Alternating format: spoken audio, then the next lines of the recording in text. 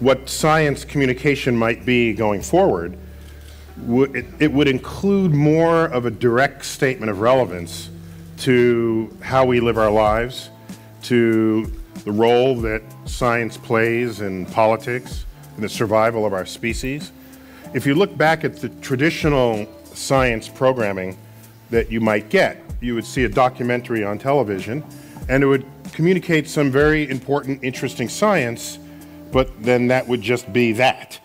It would be like a wiki page made visible in a video medium, and when you're done, it's as though you learned a little bit more science, but you didn't learn why it mattered.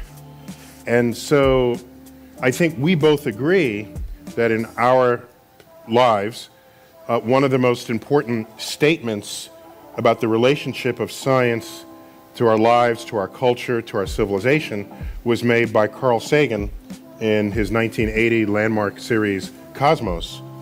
Not only did it connect you, the public, emotionally, intellectually, physically, to the moving frontier of science, but it also blended science in such a way you were no longer thinking, oh, I'm learning this science versus that.